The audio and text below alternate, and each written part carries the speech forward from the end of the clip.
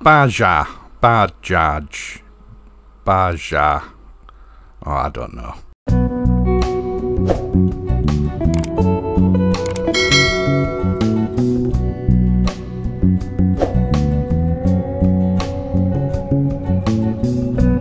Yep. Right, a total of 1,200 votes for today's video. 80% of you telling me that you want today's video subject to be my first thoughts on the new Baby Bonneville. Right, I want to make it clear from the start that I've got absolutely no idea how to pronounce BAJAJ. I've mentioned them before and I got into lots of trouble with my Indian viewers on how to pronounce it. So if I am making a fool of myself with my pronunciation, please let's just pretend that I'm not.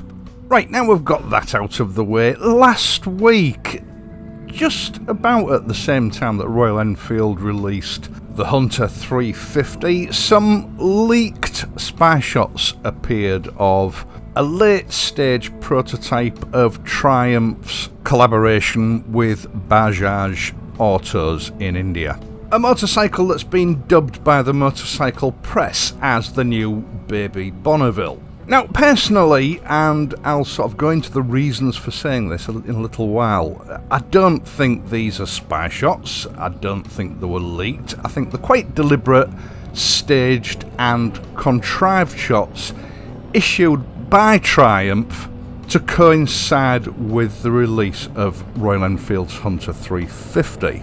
Now, it's no secret that Royal Enfield have caused Triumph some problems in recent years, and Triumph have behaved like this in the past, especially when the Interceptor and the Continental GT were announced or released. I think this is a quite deliberate attempt by Triumph to steal a little bit of Royal Enfield's thunder and perhaps ride on the back of the Hunter 350 to get a little bit of attention to come their way, because this Baby Bonneville collaboration with BAJAJ Autos has been sort of on the books for about 4 years now at least. Although the Triumph name means a lot to a lot of people, Triumph motorcycles themselves are only a little fish.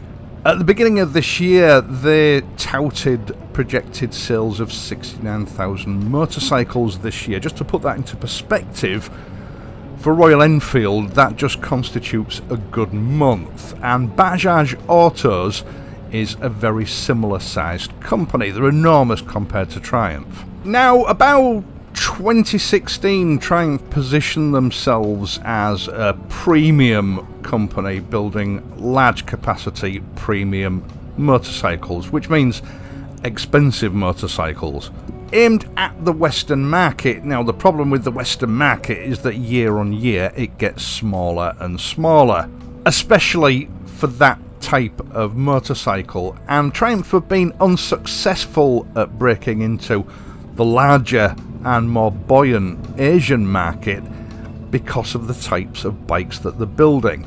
Asian countries for the most part require cheap, small to medium capacity motorcycles, and a lot of these countries, like India, impose huge tariffs on any foreign products imported into their country. So an already expensive motorcycle becomes horrendously expensive by the time it hits the showroom floor. So Asian riders can't afford them, and to be honest, they don't really want them. Now, Triumph doesn't have the kind of financial clout required to build its own factory in India.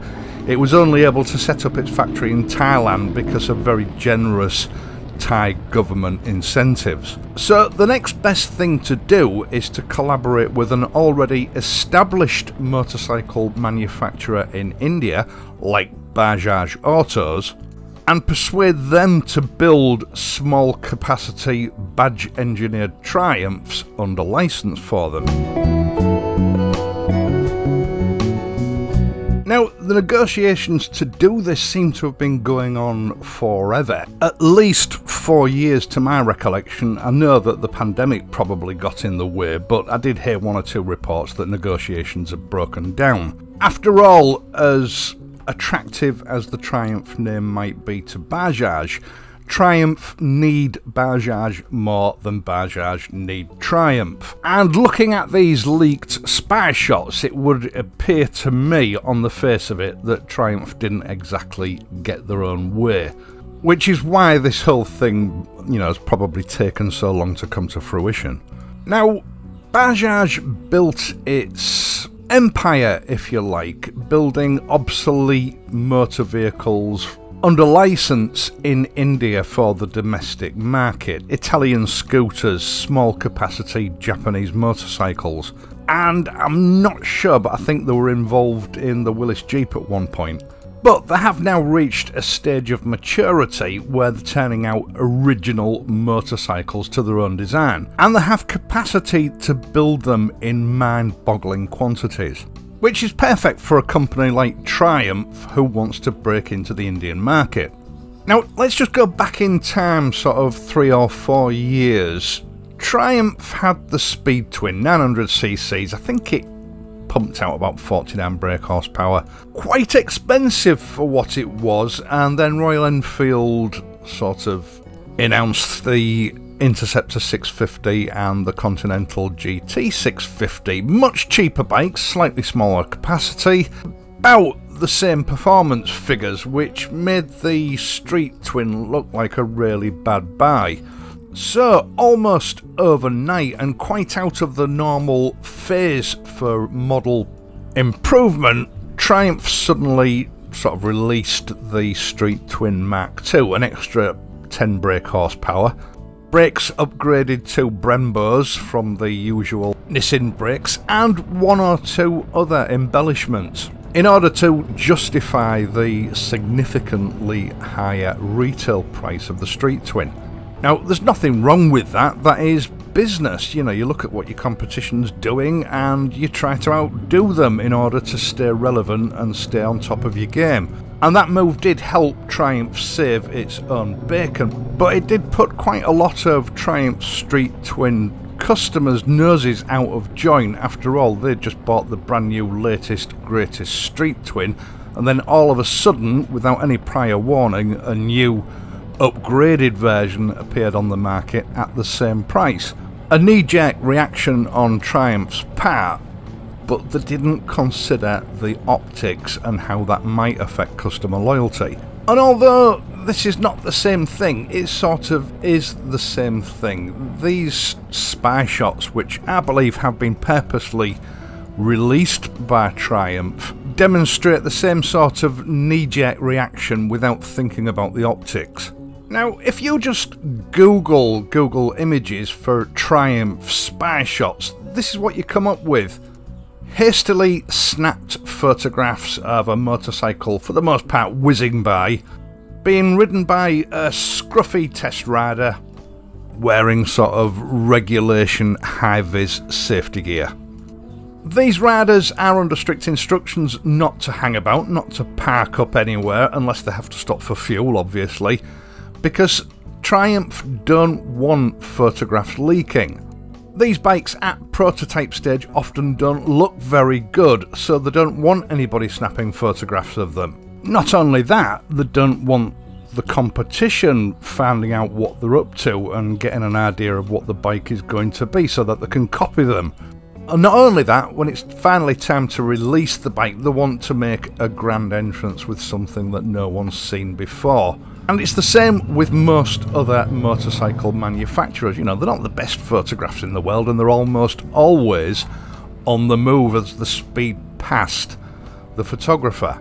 But the spy shots of the new Baby Bonneville are quite different. The rider isn't wearing the regulation high-vis. In fact, for a test rider, he's quite smartly dressed, almost as though he'd been told to smarten himself up for the photographs. Not only that, he very conveniently pulled up, parked the bike, giving the photographer a very convenient view, whilst he sent a text to his mum asking what he was having for tea when he got home.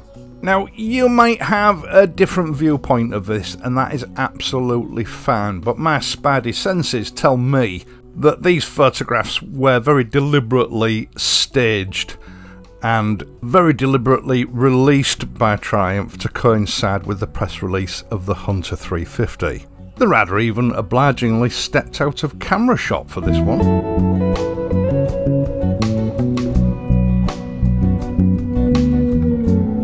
Now, it was no secret that the Hunter 350 was about to be released. Even Siddhartha Lal sort of posted some pictures, I think it was on Instagram, a few days ahead of the release. So Triumph did have the heads up that that bike was coming, and it's a very nice looking bike.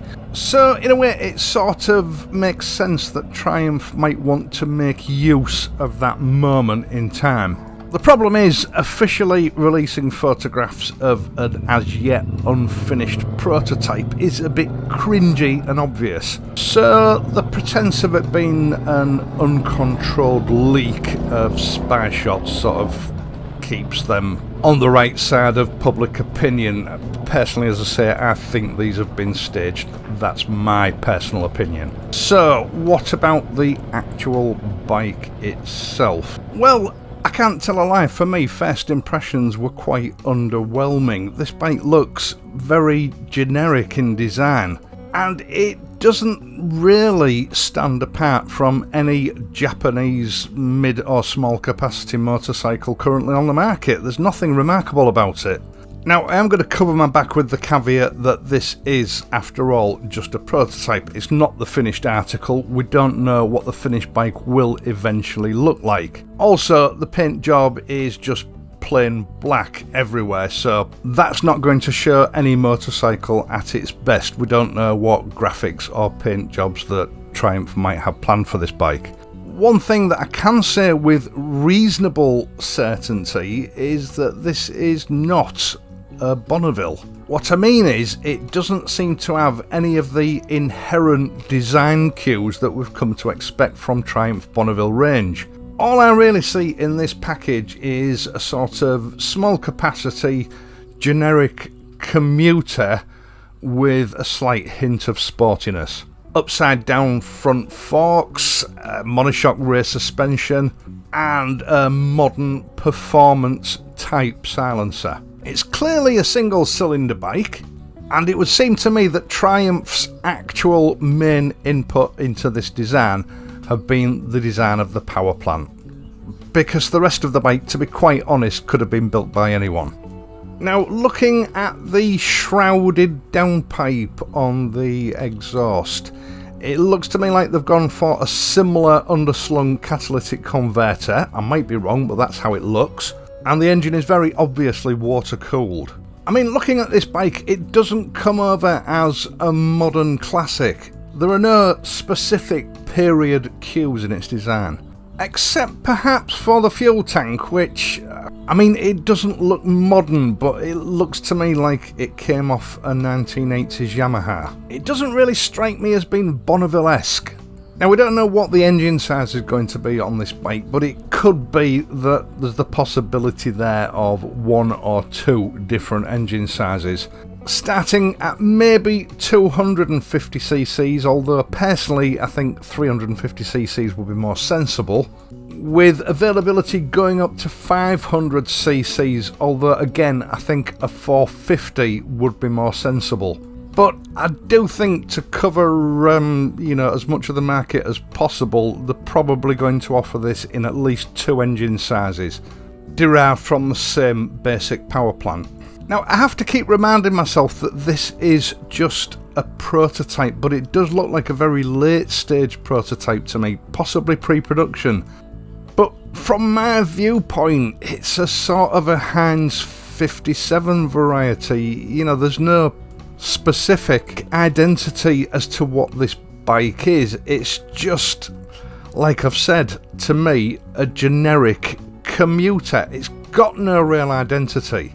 Now, that could of course change depending on what graphics and paint schemes Triumph decide to use for this bike. That's going to make a huge difference to how this bike looks. Now, the mere fact that these pictures were, in inverted commas, leaked at the same time that the Hunter was announced suggests to me that this is intended to go head to head with Royal Enfield's trio of 350s. most notably the Hunter 350, which in my opinion is the one to follow for everybody at the moment. Now, I've already had a lot of comments thrown at me about this bike. Everybody seems to be similarly uninspired by it, and I've got no idea where the information came from, but one viewer even suggested that the retail price for this bike is going to be around about £6,000. Now, take that figure with a pinch of salt, because I've got no idea where they got that information from. I've got no way of ratifying it, and to be honest, if this bike is going to cost that kind of money, I think Triumph have lost the match before they even started. I mean, you're slightly over and above Interceptor 650 money at that price. That would certainly work out too expensive for the Asian market. And to be quite honest, at the moment, I don't think this bike is special enough to even command that sort of money here in the UK. Now, of course, my taste in motorcycles is not the same as everyone else's taste in motorcycles. I fully appreciate people will view this bike with different eyes. After all, it's obvious that the Asian taste in motorcycle design is very different from the Western taste in motorcycles, in which case they might be quite on point with this bike. But one thing is painfully clear: Triumph are very late to the game with this bike. There is already a lot of very established competition in the segment this bike is aimed at. But the Triumph name is very desirable in a lot of people's eyes. And obviously it's something that Triumph do trade on very heavily, and that might be enough to propel this bike into the Asian psyche as an affordable proposition, depending on what the price does turn out to be. It also depends on how Triumph pitch this bike. If they keep up this pretense of a premium brand in places like India, it could well end up being rejected. After all, both BMW and Harley Davidson have tried similar tricks in the Asian market and failed, or at the very least they've had mixed results, which is a clear demonstration that a big name doesn't necessarily carry enough weight in those markets. I guess we're just going to have to wait and see how this one plays out. Once again, thank you so much for watching this and my other videos, and in doing so helping to support this channel. I really do appreciate it.